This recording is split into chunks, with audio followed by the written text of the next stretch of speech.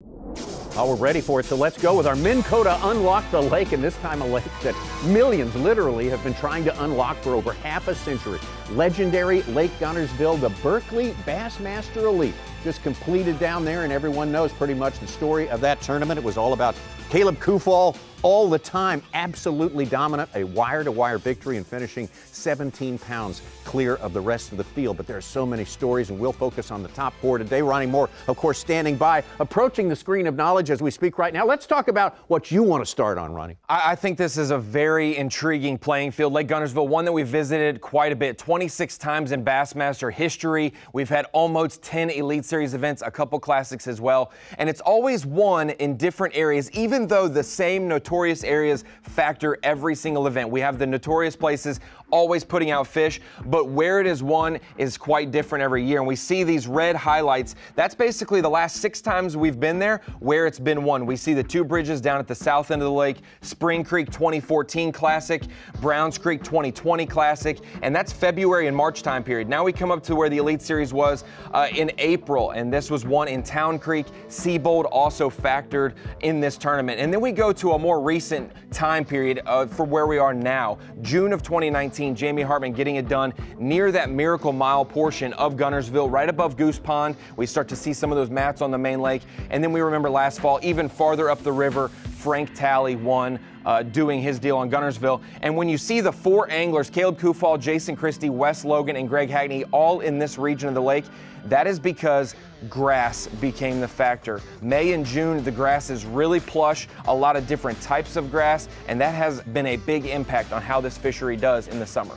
In fact, it's been a late spring here, cooler temperatures leading up to this, yet the grass, as it happens sometimes on Guntersville, was actually ahead of schedule. It was, and that has changed the bite. We know this place is a notoriously deep ledge fishing, and May, June is when it really starts up, but to see it get won near grass, shallow, that just shows how dynamic this fishery can be, that you can find an offshore school of fish, or you can get around the grass and live there all tournament long. We saw milfoil, we saw eelgrass, a lot of different characteristics that are different with those. Milfoil clumps up, you can pitch in holes.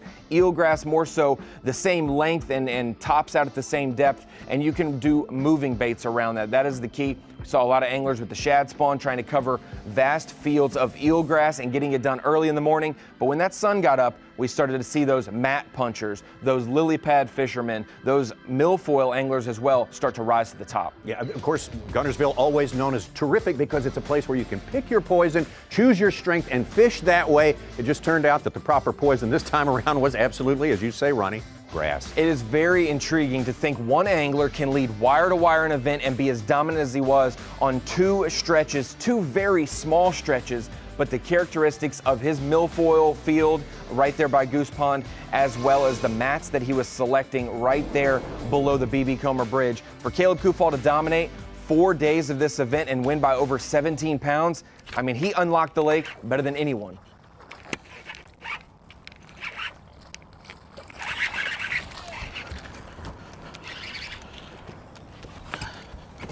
Come here, buddy. Ah! I got him. Yeah, boy. Woo! That's what we needed. Yes. Boom. That'll get you excited. Just incredible. We couldn't believe what we were watching there, that performance. And he did fall off the pace on day number 2, but he did not lose his lead. And that was due to wind, which sort of made him noisier with his trolling motor and everything like that. Got the mats a little compressed, and so he couldn't really fish the way he wanted to. When that wind was gone, he went to town. Yeah, and his milfoil area really produced a lot of weight. And on day 2, he needed his backup area, the mat punch-in deal by B.B. Comer, to really help him out. And it didn't. But then we were doubting him. Is he going to do well on day 3? He ended up doing well indeed. And Wes Logan, in that same region, we saw him have an uptick in this event into the weekend. Day 3 and day 4, he really started to catch him much better. Bringing a lot of momentum in from his win at the previous event on Neely Henry. And Wes Logan actually gave credit to Caleb Kufal for proving to him, and he proved it in no uncertain terms, that you could get it done in this situation. Yeah, he was the day 3 leader last year and gave it up, but hey, confidence in an area is confidence indeed. Made a little move, from where I was fishing this morning. I actually saw some fish around here in practice, a little bit shallow around. It's a big one.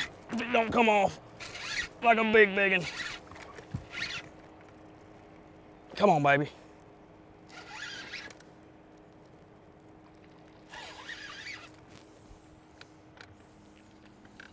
God almighty.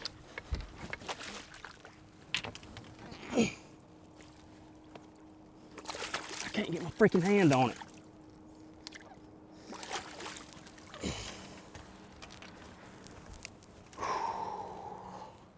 There's your update. Boy, 2 great tournaments in a row for Wes Logan. You can see in the background right there, Caleb Kufall, and Wes Logan said that, hey, I'm gonna leave you alone, but if I need to get a bite or two, I'm gonna come visit you, and he did. But a guy who really never got visited, Greg Hackney, went far reaches, more north than most other anglers did, and he had all of this grass, all of this cover to himself so he could swim jig, he could frog, and he could flip to his pleasure. Well, that's what our colleague Mark Zona says is always a big component of a victory at Guntersville, being left alone, doing what you're great at.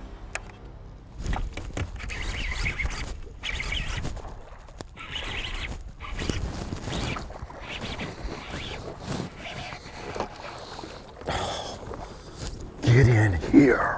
Get in here.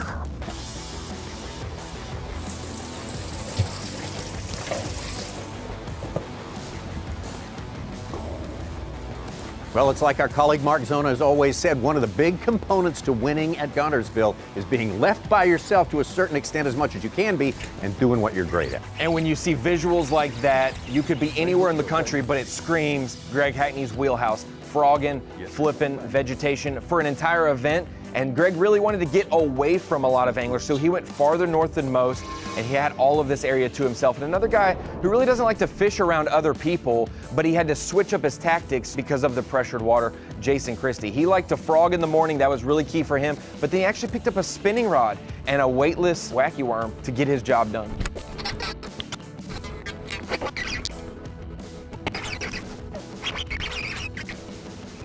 Come out of there. Go get him.